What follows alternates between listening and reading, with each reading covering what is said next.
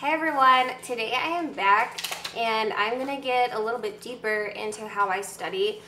So I typically put up pretty general videos on how to study, and some of you requested that I tell you or do videos on how I study for specific courses.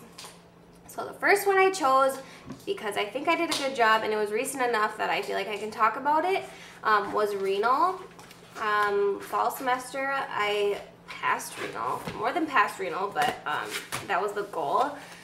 Notoriously, okay, I'm a pharmacy student, if you didn't know that, and our curriculum has us take renal, fluid, and electrolyte balances our P3 year, and it's notoriously hard. And so I knew this since P1 year, and I remember on my rotation, my IPPE during P1 year being like, does anyone have any advice to give me for renal class? And they were like, no, not really. I have a pearl of advice I think that you could start working on as a P1.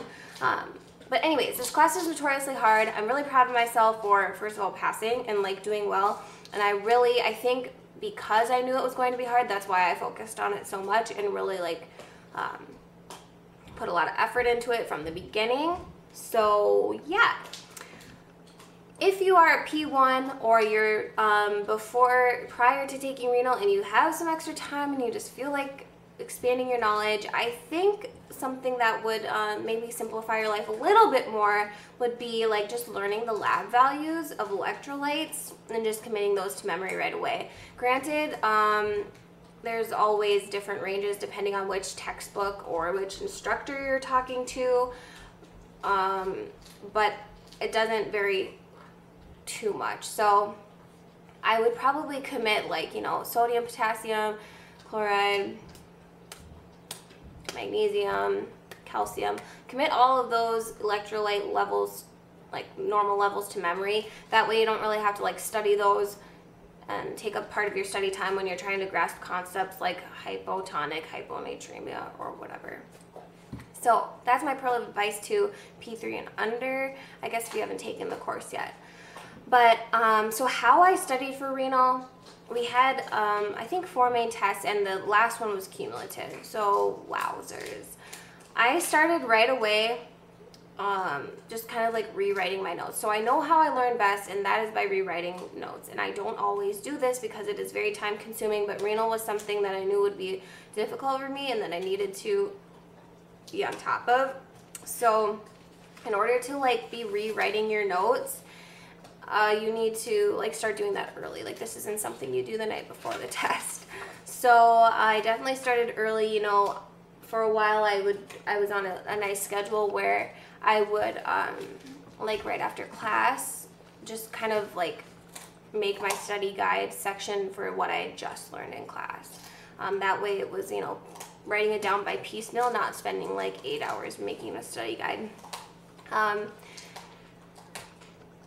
The main thing with this is that when I rewrite things, it helps me because, it's another look at the information and committing it to memory by writing, but I really utilize my study guides to condense the information in a way that I understand it better or can see it better and make sense of it. So that's what I did. On that note, I also, let me see if I can find something.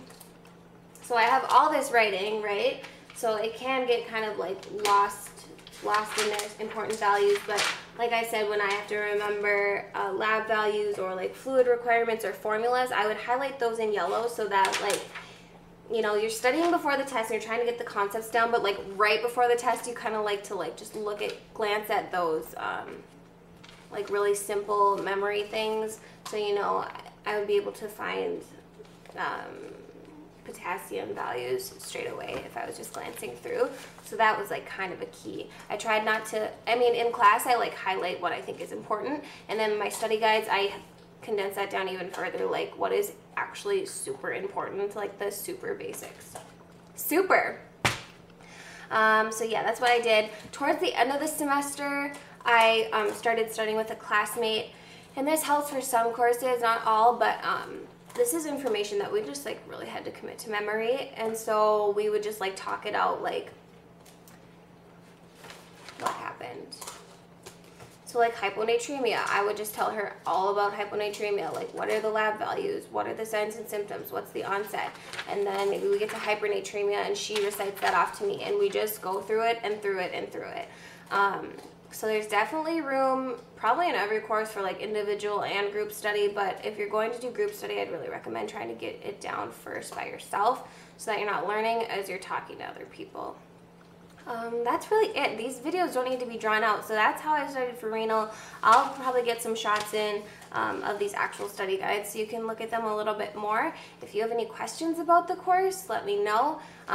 It was difficult, but it was super rewarding, and I guess it's an area of pharmacy and of medicine that I didn't recognize was so important before I took it. Like, electrolytes are everything, right? Electrolytes are bae. I can't believe I just said that. Okay, I should go. Yeah, leave me comments below, and you can follow me on the Twitter. I'm in a weird mood today, like every day.